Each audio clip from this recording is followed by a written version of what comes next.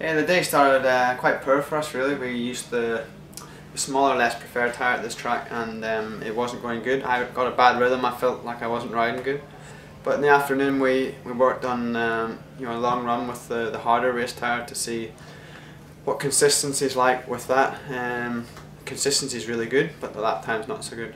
So right at the very end of the session, we used the softer tyre, but still the bigger one, and the lap time's good. So I know my pace is good, the bike's working good in that condition, but it's still it's a compromise with tyres. So tomorrow we'll do more long runs on both the tyres and make our mind up for the race. Target's to be on the front row for sure.